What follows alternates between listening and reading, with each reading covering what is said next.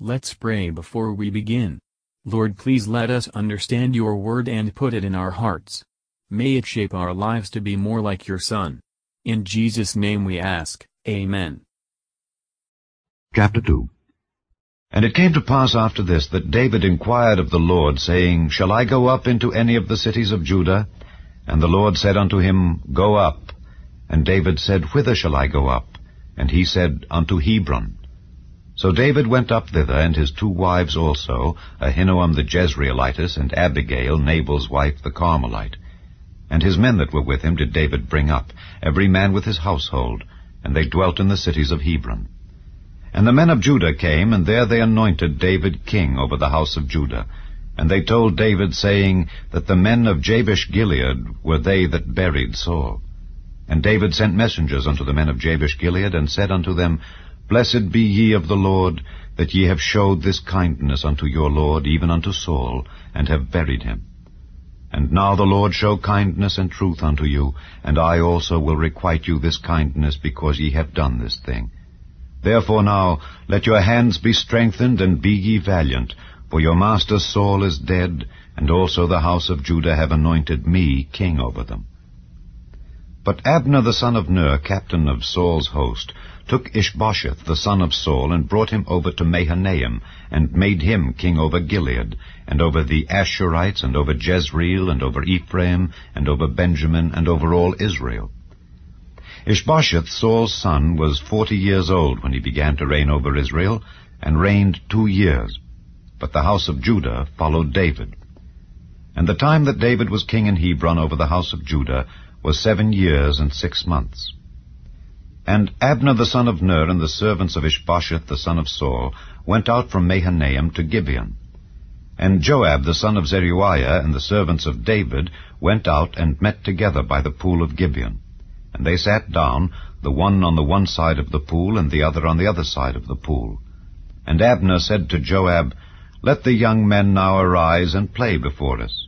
And Joab said, Let them arise. Then there arose and went over by number 12 of Benjamin, which pertained to Ishbosheth the son of Saul, and 12 of the servants of David.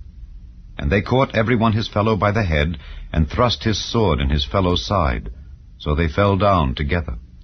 Wherefore that place was called Helkath-Hazurim, which is in Gibeon. And there was a very sore battle that day, and Abner was beaten, and the men of Israel, before the servants of David. And there were 3 sons of Zeruiah there, Joab, and Abishai, and Asahel. And Asahel was as light of foot as a wild roe.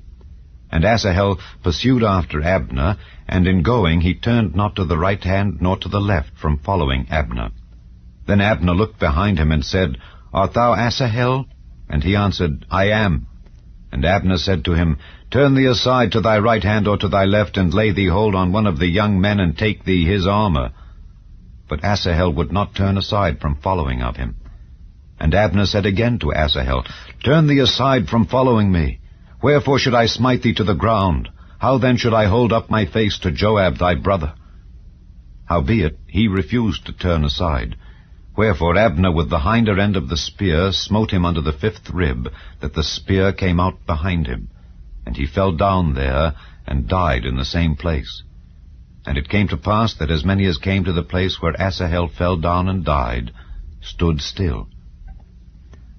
Joab also and Abishai pursued after Abner, and the sun went down when they were come to the hill of Ammah, that lieth before Giah by the way of the wilderness of Gibeon. And the children of Benjamin gathered themselves together after Abner, and became one troop, and stood on the top of an hill. Then Abner called to Joab, and said, Shall the sword devour forever? Knowest thou not that it will be bitterness in the latter end? How long shall it be then ere thou bid the people return from following their brethren?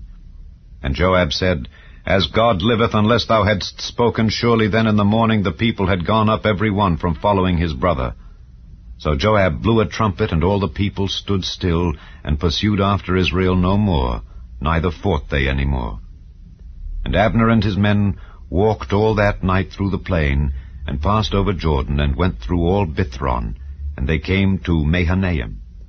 And Joab returned from following Abner, And when he had gathered all the people together, they elect of David's servants 19 men and Asahel.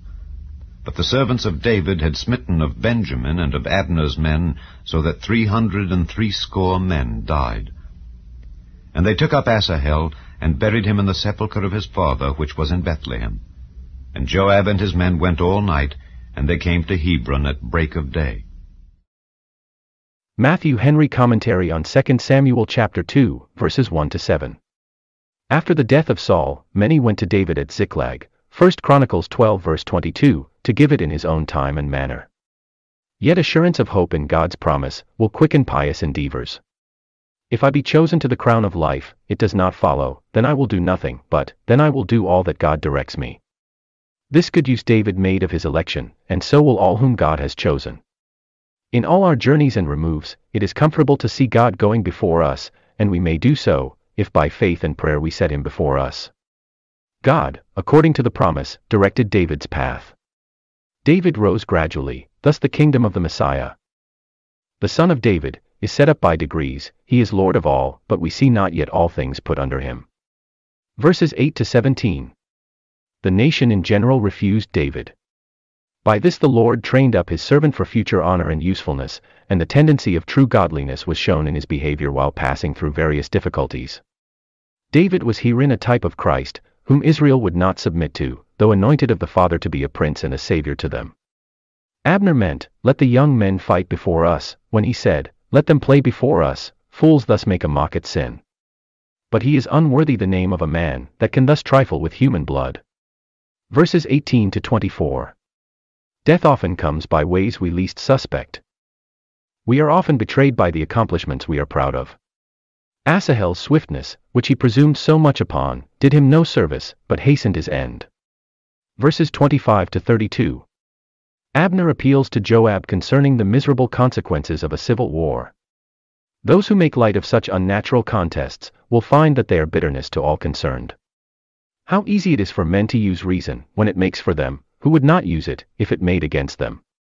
See how the issue of things alter men's minds. The same thing which looked pleasant in the morning, at night looked dismal.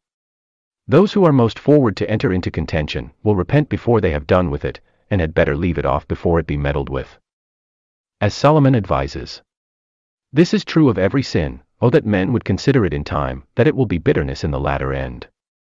Asahel's funeral is here mentioned. Distinctions are made between the dust of some and that of others, but in the resurrection no difference will be made, but between the godly and ungodly, which will remain forever.